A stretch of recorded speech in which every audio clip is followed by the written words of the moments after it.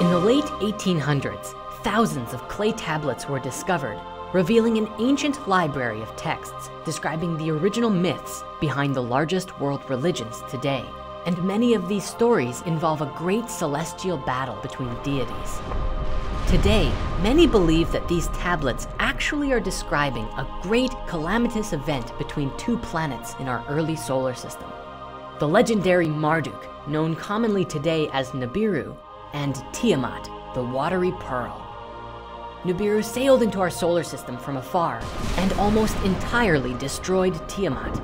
This event caused Nibiru to become locked into a long elliptical orbit in our solar system, and also gave birth to our moon, the asteroid belt, and put the Earth in the position that it's in today, between Mars and Venus. The question remains, is this story accurate? Is there actually any evidence to support this theory? And what other ideas are out there that could explain this ancient myth? Let's find out.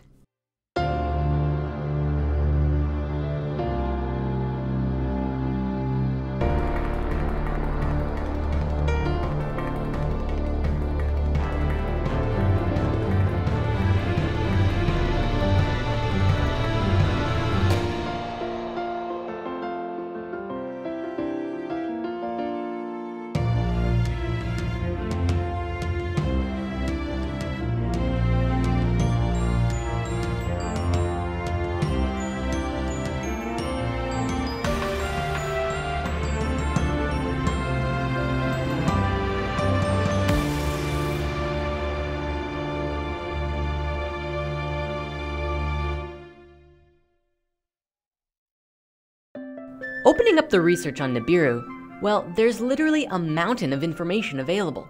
And digging into it, you'll find everything from, of course Nibiru is real, all the way to, did you just use the word Nibiru in a sentence? Are you serious? Now, we feel that an open-hearted exploration is always the best practice. And so we're gonna do our best to cover as much information as we can. Take a deep breath, because it's a lot. And one final thing before we get started. Regarding the name between Nibiru and Marduk, from now on, we're just gonna use the name Nibiru for this possible distant planet. And the reason for this is because there's another theory we'll look at that explores a different version of the Marduk and Tiamat battle, of which associates Marduk with the planet Mars. As always, we encourage you to practice critical thinking and discernment with everything we discuss, as we open our minds and explore this together. Now, the search for a larger planet beyond Neptune has been going on since the discovery of Neptune in 1846, when observed anomalies in the orbit of Uranus suggested another large planet lay farther out.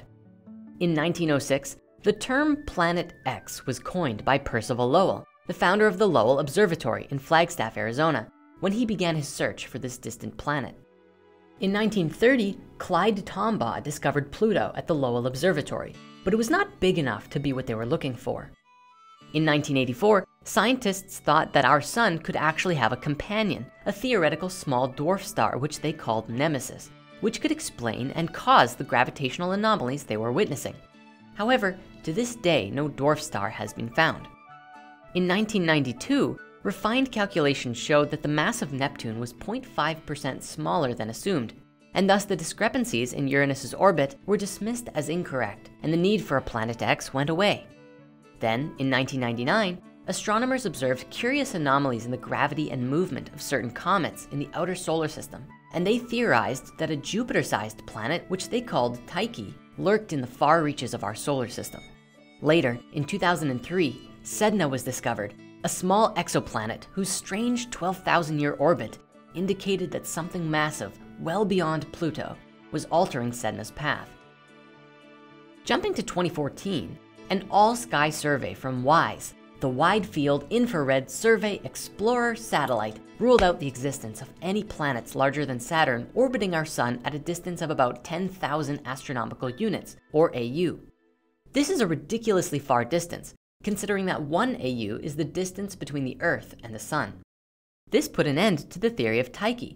However, since Saturn is larger than Neptune, and Nibiru is said to be about the size of Neptune, the WISE satellite would not have registered a planet smaller than Saturn if it had scanned one. In January of 2016, two well-respected planetary scientists Konstantin Batygin and Mike Brown of the California Institute of Technology discovered what they believed to be a large, roughly Neptune-sized planet in the outer reaches of our solar system. This planet is well beyond Pluto, and many are now calling it Planet X or Planet 9. This planet has not yet been seen, but advanced technology shows that without a doubt, something is out there.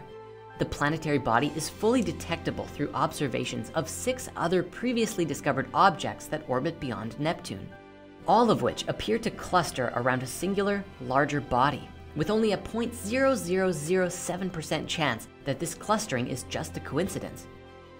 What astronomers currently believe is that this planet-sized object has a rather interesting elliptical orbit, ranging anywhere from between 600 and 1200 AU to as close as 200 AU.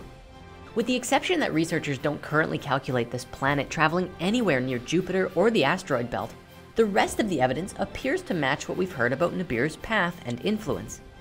To that end, however, we theorize that if this planet is actually Nibiru, and it's been orbiting our solar system for millions or billions of years, then it's possible that its orbit has rounded out over time, becoming less sharp and stabilizing into a more centered and wide curved orbit farther and farther out. Regardless of whether this planet is Nibiru or not, these two amazing planetary scientists, Mike and Konstantin, have acknowledged that no one will believe in this planet until it actually appears in the telescopic viewfinder, and they are working hard to make viewing this planet a reality. At this moment, however, current telescopic technology, such as the Hubble Space Telescope or the 10-meter Keck telescopes in Hawaii, have extremely tiny fields of view. Looking for this Planet X manually would be like looking for a needle in a field of haystacks by peering through a drinking straw. Curiously though, when we compare the story of the great celestial battle to what currently exists in our solar system, we find a number of anomalies that may point to Nibiru's existence. While we've touched on these briefly before, let's go over them more thoroughly now. The first anomaly, the asteroid belt.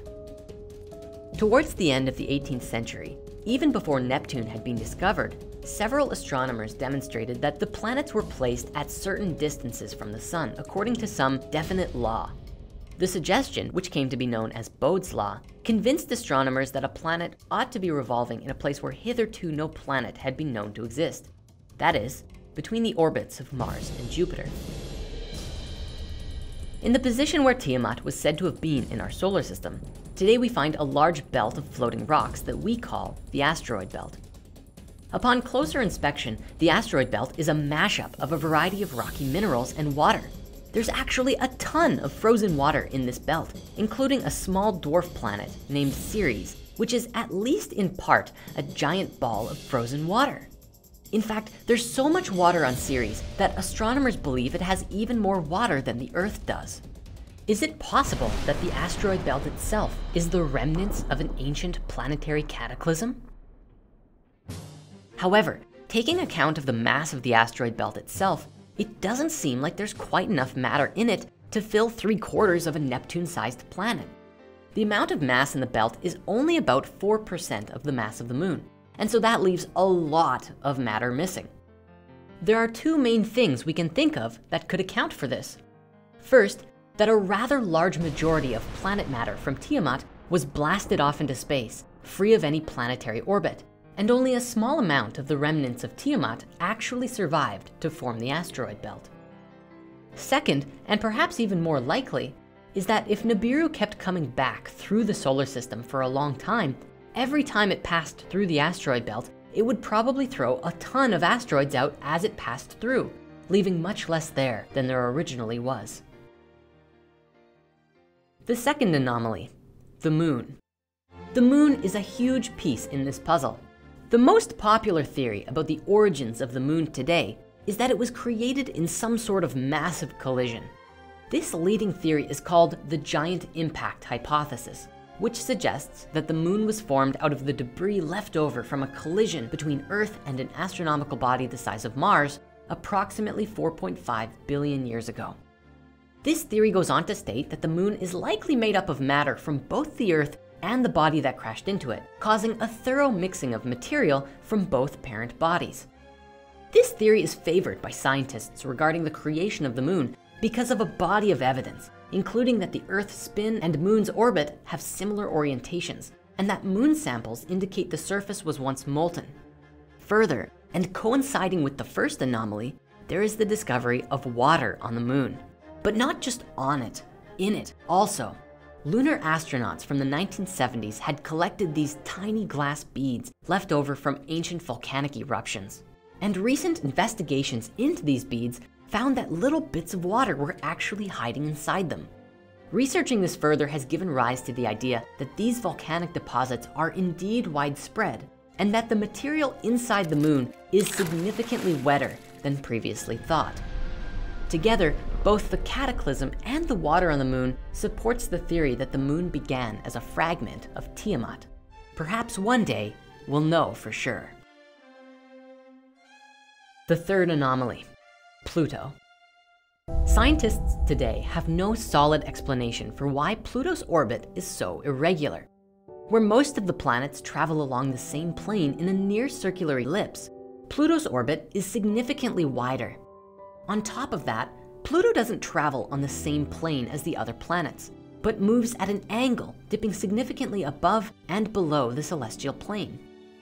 There are theories that suggest Pluto was once a moon of our other planets, or a part of the Kuiper Belt, but nothing has ever been definitively proven on the subject. That said, this interpretation of the Sumerian tablets suggests that it was once a moon of Saturn, and that a rogue planet caused it to careen out into a distant orbit. Perhaps this idea actually has some merit, considering it mirrors what modern theorists put forth today. The fourth anomaly, Uranus. A recent surge of articles online inspired global curiosity by announcing research and simulations indicating that Uranus was most likely smashed in a giant collision in the development of our early solar system. You see, Uranus is especially strange compared to all of the other planets. While all of the planets are tilted in some way or another, Uranus appears to be on its side with a whopping 98-degree tilt. The researchers responsible for this recent investigation said, "Our findings confirm that the most likely outcome was that the young Uranus was involved in a cataclysmic collision with an object twice the mass of Earth, if not larger, knocking it to its side and setting in process the events that helped create the planet we see today." In addition to its tilt, the collision is said to be responsible for Uranus's unique rotation rate, atmosphere, internal structure, and warped magnetic field. If we look at their simulation, it shows what the collision actually could have looked like. Now, of course, this isn't directly what has been interpreted from the stories, which suggested that Nibiru's gravity pulled matter away from Uranus. That is, unless Nibiru actually crashed through Uranus on its way through the solar system. I would also love to know if it's possible for a strong gravitational force acting upon Uranus to have a similar resulting effect on the blue planet. Of course, at this point, we really only have theories and simulations. But one thing is for certain, Uranus is a distinct planet with a whole lot of mystery around it. The fifth anomaly, the Earth-Neptune size ratio. The stories suggest that Tiamat was roughly the size of Neptune, and that it was chunked in half, and then in half a second time, after which one of those chunks flew off into a new orbit and became the Earth. If this is correct, then the Earth would be somewhere around 4 times smaller than Neptune is today. We know that the diameter of the Earth is about 12,742 kilometers, and the diameter of Neptune is about 49,244 kilometers. If we divide 49,224 by 12,742, we get 3.86. This makes the Earth almost 4 times smaller than Neptune is. Of course, this is all only based on approximation, because we don't 100% know what the size of Tiamat actually was. But based on the suggestion that it was roughly Neptune-sized, the numbers generally seem to fit. I'd like to conclude this exploration of our anomalies simply by saying that while we've just covered these today, there is certainly an abundance of information out there that would lend itself to this conversation. And I would love to extend this investigation to everyone watching. Together, there's no mystery we can't solve. And in the spirit of scrutiny, it's time we took a hard look at the person responsible for these stories, Zecharia Sitchin himself. Perhaps one of the most important topics when opening the box on Nibiru is the question of the translation of the tablets and the accuracy of Zecharia Sitchin's interpretations. To some, Sitchin was a brilliant scholar with revolutionary ideas about the ancient Sumerian and Babylonian gods. To others, he was a pseudoscientist and pseudo-historian with delusional thinking. Sometimes people even claim he was a Freemason or sent by the Illuminati specifically to mess with us. Regardless, it's clear that his ideas have changed the way that many people view human life, human nature, and our role in the cosmos. When Sitchin first began his work, there were very few people in the world who actually read or understood Sumerian cuneiform, and this still remains true today. To say it's not a common dialect today is a massive understatement. In 2006, a book titled Sumerian Lexicon was published, which helped provide guidance for those seeking to decipher the Sumerian texts. Since then, a number of academics have spotted inaccuracies in Sitchin's translations. Some of these inaccuracies are perhaps interpretive as well, as Sitchin tends towards literalism, both in how he perceives images and words. Certain scholars also contend through literal interpretation that Sitchin ignores known historical and mythological contexts in favor of his own views. For example, Sitchin is very famous for pointing to a seal called Cylinder Seal VA243, which depicts an image of a circle surrounded by 11 smaller circles. This, according to Sitchin, is an image of our solar system, as the story is told in the tablets.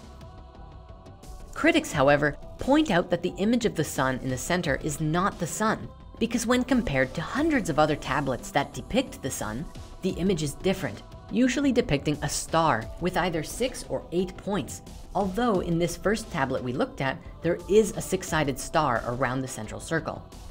Further, critics point out that there is nowhere in any other text in Sumerian or Mesopotamian tablets that suggest the Sumerians knew that there were more than 5 planets.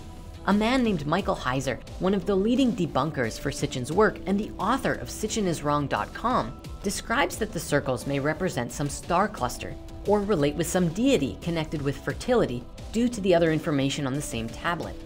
He also suggests that it could describe the 12-member council of the Mesopotamian gods, called the Anunnaki, but he insists that it's absolutely not a solar system. What do you think? Do you believe this could be a solar system? Please share your thoughts about it in the comments. Now, Michael Heiser has presented a great deal of information on his numerous websites explaining his theories of the Sumerian tablets, how Sitchin is wrong, and what he believes the tablets actually say. But of course, with every debunker, there's a debunker for that debunker. And a man named Eric Vandenberg published a document titled Heiser is Wrong in response, and explains that due to Michael being a fundamentalist Christian, his perspectives on the tablets usually attempts to place the stories inside a worldview that fits with his own Christian perspective. Eric breaks down a number of ways that Sitchin was actually correct, despite Michael Heiser saying he wasn't. One example is that according to Heiser, there is not a single Sumerian text that associates the Anunnaki with Nibiru. And he then challenges ancient astronaut theorists to show him such a text. He encourages investigators to use the online electronic text corpus of Sumerian literature, or ETCSL, to do the research. However, according to the ETCSL, not only are the Anunnaki found in or associated with Nibiru, but they are found there quite frequently. Though this is not to suggest that Nibiru is explicitly a planet, the discussion about what Nibiru is definitely still up in the air.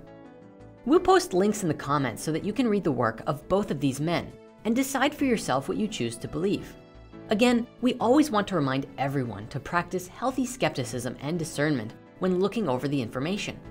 Of course, it's obvious that no ancient translation is going to be 100% accurate about everything, especially when there are so many renditions of the various stories across history. Not to mention, if the ETCSL or Sumerian lexicon book got even a small number of translations incorrect, it could lead to huge amounts of information being interpreted wrong, or at least very different from its original intention. Speaking of interpretations, it's important that we recognize the version we have been exploring of the Tiamat and Marduk battle as these planets is only one interpretation, and there are others out there just as compelling. I'd love to take a moment now to explore another version that is extremely interesting, which is found within the electric universe theory. Spearheaded by the Thunderbolts project, this theory has been rapidly growing in popularity lately, which describes the entire universe as electrically connected. It explains that the sun isn't actually a nuclear fusion reactor as we've believed for so long, but is essentially a massive electric ball of plasma powered by these galactic electrical currents that spiral out through the arms of the galaxy in a pattern that looks very much like Fibonacci. It's very relatable if we consider stars to streetlights drawing energy from power lines, where the power plant is the galactic center. Further, these electrical currents create not only stars, but all forms of material bodies, from small hard asteroids and planets to giant balls of gas like Jupiter and Saturn. The theory describes that these gas giants are far more connected to stars than we realize though, because if they are in alignment with the cosmic electrical lines, they can ignite into a star, just like a light bulb filament which becomes red hot and glowy when you run power through it. This theory explains some other things too. Take lightning, for example. Despite the modern belief that lightning is formed in the clouds, scientifically speaking, this is still a mystery that is not well understood. The Thunderbolts project has put forth a new model, suggesting that clouds are a conductor for the planetary and galactic electricity all around us. The theory also explains gravity, which today is one of the biggest mysteries in science, and yet which a great deal of physics is based on. And they've suggested it's simply a phenomenon caused by the electrical charge of an object. The fundamentals of the electric universe theory wildly transforms our perspective of the entire cosmos. And in many ways, the model makes a lot of sense. It's likely that this was the understanding that Tesla had when he designed and constructed his amazing technologies. But what's especially interesting about the electric universe theory is that it's a multifaceted approach to cosmology. On one hand, we see these theoretical physics explaining natural phenomenon with electricity, which is its own distinct exploration. On the other hand, it attempts to take into account the mythos of the world and hypothesize how the electric universe theory fits into our ancient history. They make special note that there are a number of ancient stories around the world describing the Battle of the Dragon, which of course includes Tiamat and Marduk. To them, it all begins with our Earth, Mars, and a brown dwarf star. Please keep in mind that there are a lot of variations available out there, and today we're simply going to cover the basic idea. The theory begins by suggesting that not long ago in Earth's history, we had an entirely different sun altogether. It was a brown dwarf star, which was a free-floating activated gas giant moving through space on its own. Along with Mars, we traveled with it, held to its orbit by a strong electromagnetic field, most likely held underneath it in a fixed position. Diagrams have been produced to explain how this works using Birkeland currents. We were at the perfect distance for life to grow naturally, and both Mars and Earth were bathed in a perpetual warm glow. It's possible that even Mars had life at this stage in its history. As our star traveled through space, eventually it came into the vicinity of a different solar system with a much larger star, approaching at about 24 degrees to the ecliptic.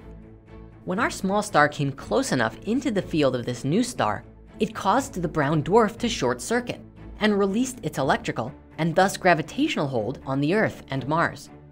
As this was happening, the little dwarf star went through some extreme changes. Its electricity was going haywire, turning off and on, losing its energy, and it began discharging a tremendous amount of matter.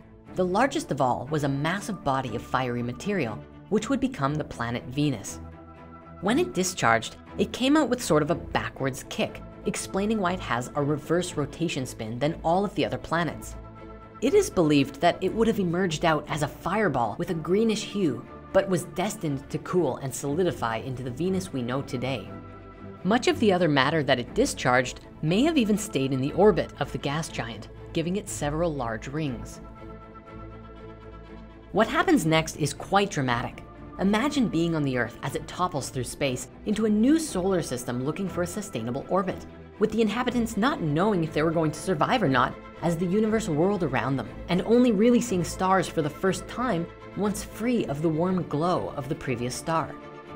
Wallace Thornhill, the chief science advisor for the Thunderbolts project, estimated that the transition from one sun to another would have taken about 300 years.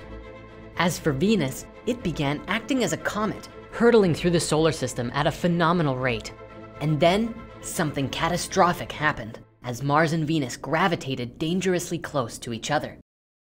A massive discharge of electricity exploded between them.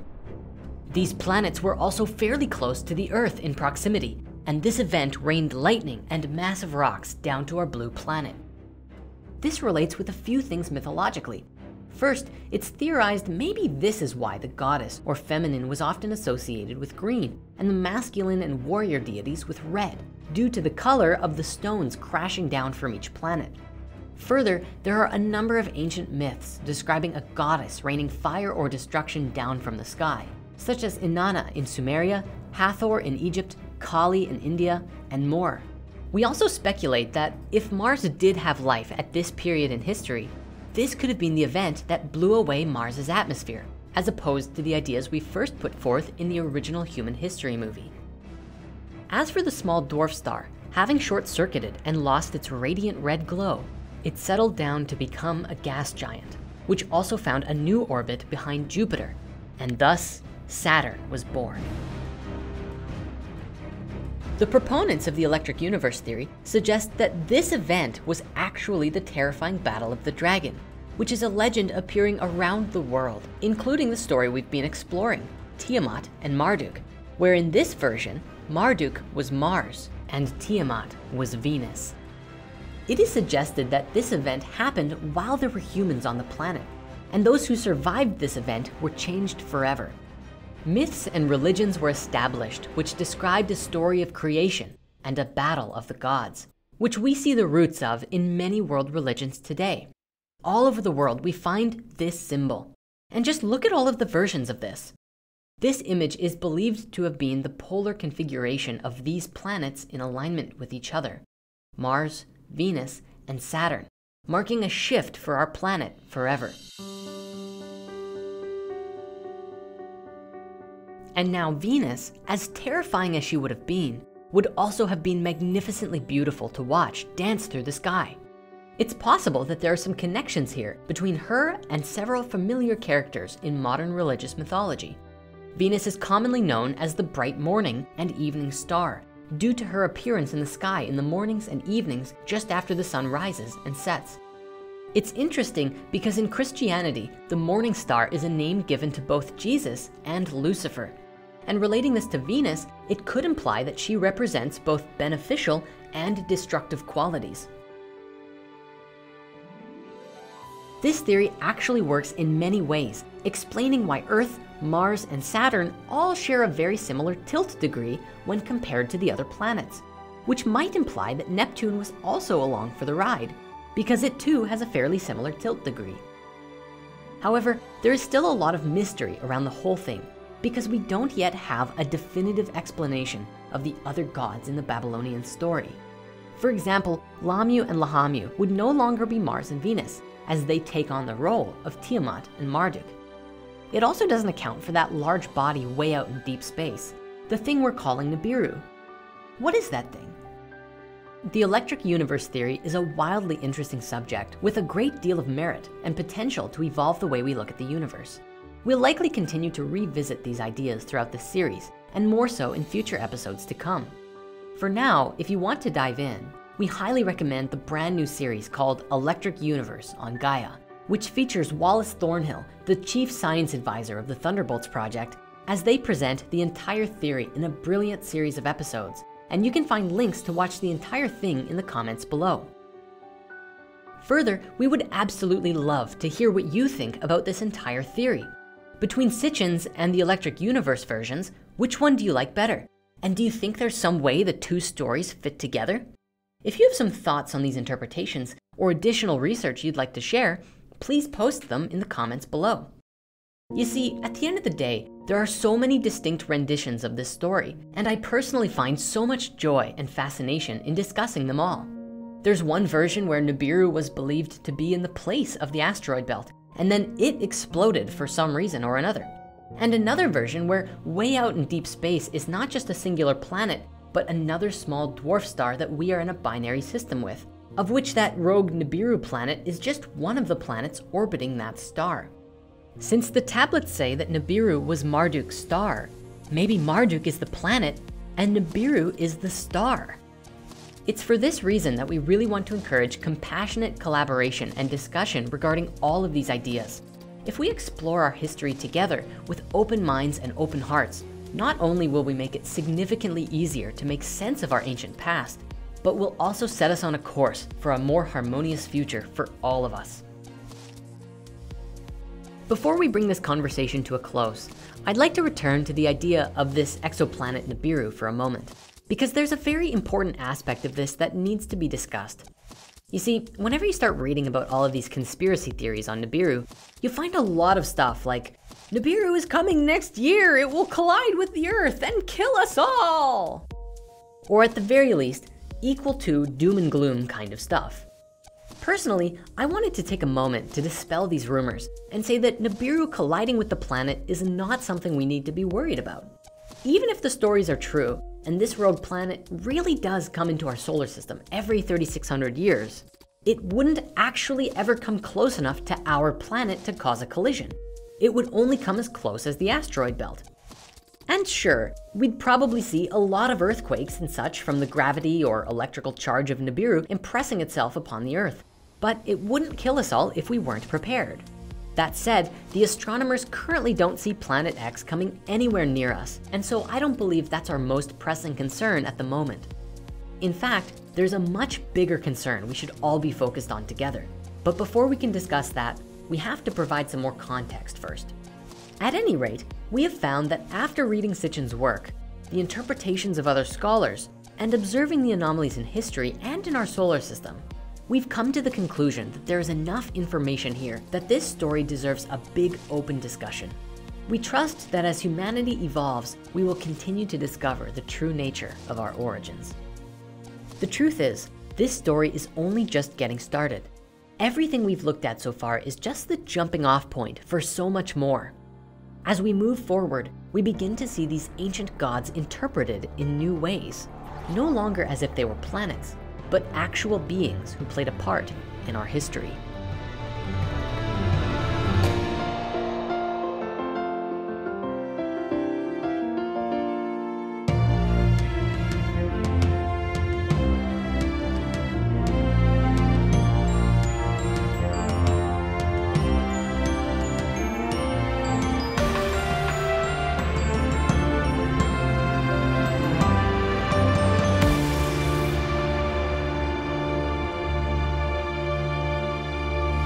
The story shifts from looking at the planet and the solar system to looking at what happened on the Earth.